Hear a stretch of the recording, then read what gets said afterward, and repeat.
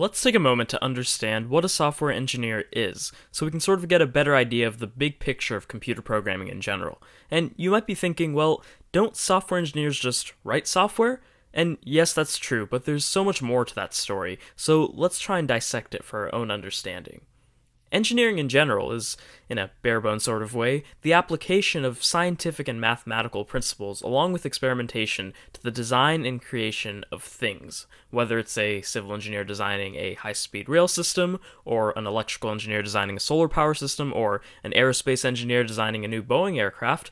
The bottom line is that something's being innovated, designed, and built to solve some problem or fill some need. The interesting thing about software engineers, however, is that the things they create aren't as physically tangible as all these other realms of engineering. Software engineers are creating worlds that are governed by their own sets of rules and are powered by computer systems in order to solve problems much more efficiently than humans can do on their own. So, here we have a list of the sort of roles a software engineer has to be able to assume in order to properly complete his or her job. This list is taken from the Java Methods textbook by Maria and Gary Litvin, and it really does a good job at putting into perspective the scope of a career in software engineering. Let's go through them, one by one, and get a better understanding of what each component really means. So, we said that software engineers are basically creating their own worlds that are powered by computer systems. These worlds need some sort of architecture in order to function properly, and as a result, the software engineer has to be the one to make sure that all the data and all the instructions in a software system are represented properly and efficiently. For example, let's consider Microsoft Word. I can type up some text in a Word document, I could add in some images, I can make hyperlinks, I could cut and paste chunks of my doc, I could export it as a PDF, I could send it to my printer, I could add comments. There are a lot of features and functions that need to happen in conjunction in order for Microsoft Word to be a useful program for me to use, and software engineers are the ones who are creating that architecture in the background so that can happen. Let's move on to the next point.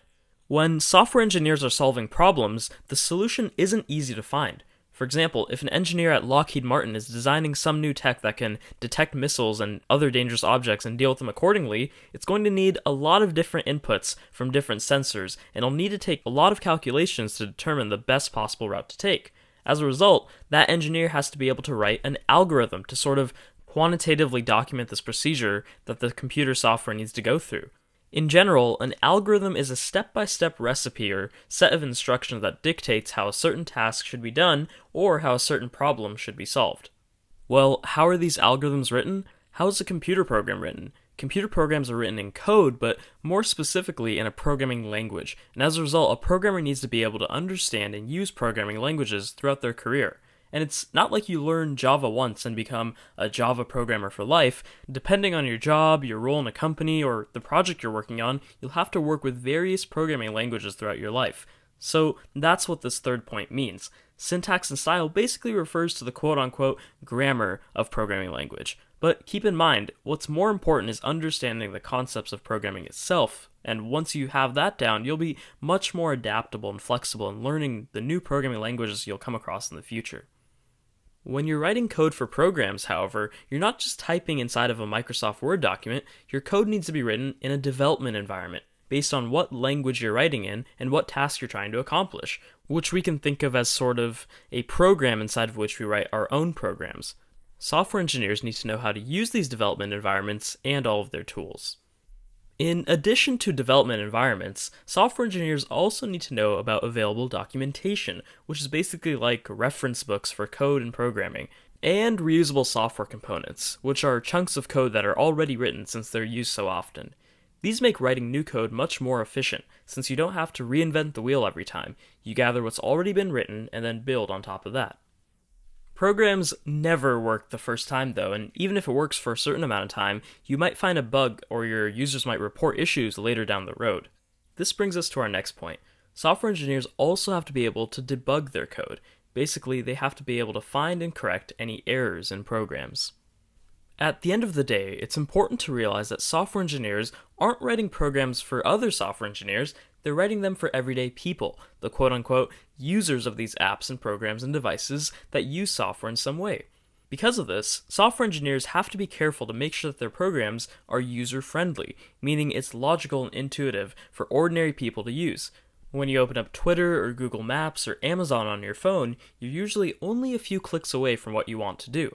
Tap the search bar, click the messages icon, swipe to the home menu, scroll through your shopping cart. It's all very easy to use regardless of whether you've had the app for a day or for a year, update after update. Software engineers have to be the ones to create these user interfaces that seem so natural and easy to use every time we use these programs, and this includes things like the layout of buttons and screens, the colors and sounds, the different commands, and just the overall look and feel of the program in general. Software engineering is arguably the most rapidly changing field of engineering, if not the most rapidly changing field in general, and as a result of this, software engineers have to be able to constantly learn and apply new technical information. Whether it's new hardware developments, or new programming languages, or new algorithms and techniques, or new user demands, or new design aesthetics, software development is always changing, and software engineers have to be ready to keep up and constantly learn new things.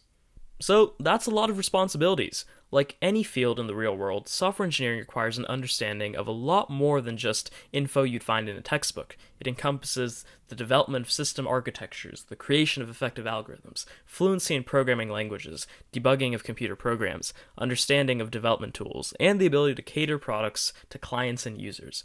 The term software engineer itself is a big category of a lot of different types of jobs. Maybe you're a web developer, or a front-end, or a back-end, or a full-stack developer. Maybe you do iOS, maybe Android. Maybe you specialize in AI or machine learning. Maybe you do cybersecurity. You might emphasize in design. You might work on databases or graphics or embedded control systems, autonomous vehicles. There's a lot of different options.